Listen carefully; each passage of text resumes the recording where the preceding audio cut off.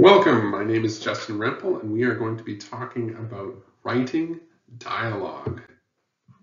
So the first thing we need to figure out is, what do we mean when we say dialogue? When we're talking about dialogue, we're talking about people or characters talking to each other.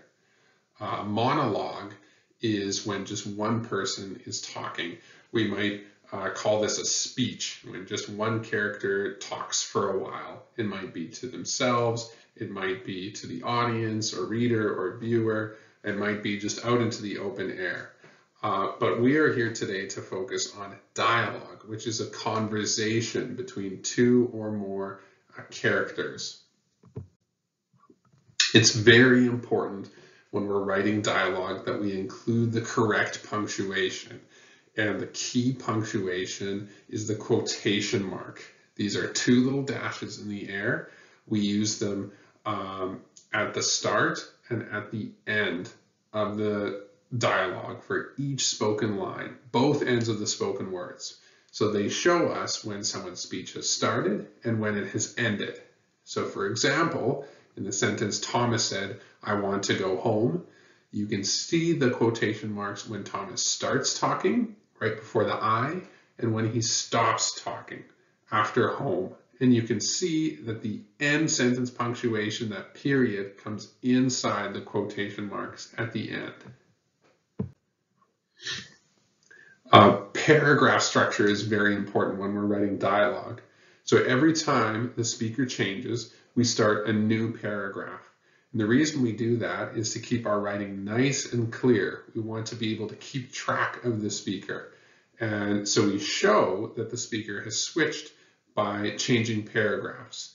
It also helps if you say who's talking, but at the very least, you need to start a new paragraph and a new set of quotation marks. Remember to indent each new paragraph. So for example, "Where are we going?" Trisha asked. "I have no idea," Fatima answered. "Let's go left," decided Trisha. Notice that every time there's someone talking, we have quotation marks at the start of what they're saying and at the end of what they're saying. There's a full sentence inside. It starts with a capital letter and it has end punctuation at the end, just like a sentence would by itself. A dialogue tag is a short phrase that comes attached to the dialogue. And a dialogue tag indicates who is talking and how they are talking.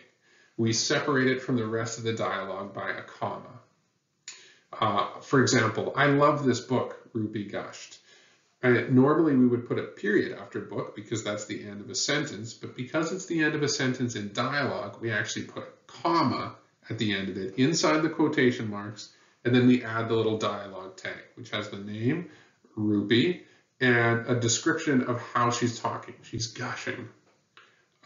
Sometimes we just use a very boring plain word like said or spoke, but you can really get descriptive and colorful with your language to describe how someone is talking. It really can set the tone for their speech. Eddie commented, "I have never read it." So here the dialogue tag comes first, which means we've got the dialogue tag and then a comma, and then we open our quotation marks. We have the full sentence, starts with a capital letter, ends with a period, and we've got a quotation mark at the end. We do not need to use those commas to separate dialogue tags if we are using exclamation marks or question marks.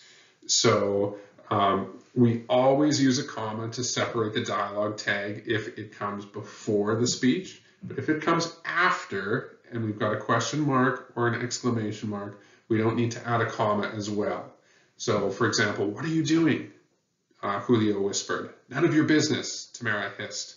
So the first example is a question. It ends with a question mark. There's no comma, just a question mark, quotation marks, and the dialogue tag. The second example is an exclamation.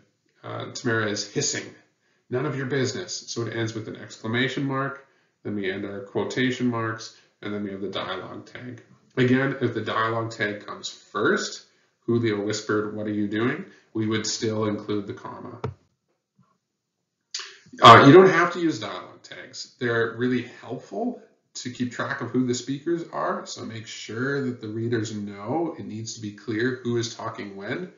But especially if you're just going back and forth between two people, you don't need to have a dialogue tag every time. Blah, blah, blah, so-and-so said, blah, blah, blah, so-and-so said, blah, blah, blah, so-and-so said. It can get really, really repetitive. So take this example. Felicia began arguing with her friend Alice. I think we should go to the park. Well, I think we should go to the mall. Fine, let's go to the mall. I need to do some shopping anyways. We really don't have dialogue tags in here, but because we've established who's talking, Felicia and Alice, and we've established who starts talking first, Felicia, began arguing, we can really keep track. Oh, now it's Felicia. The person who responds, even though there's no dialogue tag, it has to be Alice. They're the only ones in the conversation. And then Felicia has to be the one responding at the end. So it's still clear who's talking because we still have each new speaker in a new paragraph, and we establish at the start, before we start writing the dialogue, who is talking, what they're talking about, and who's speaking first, so we know what the order is.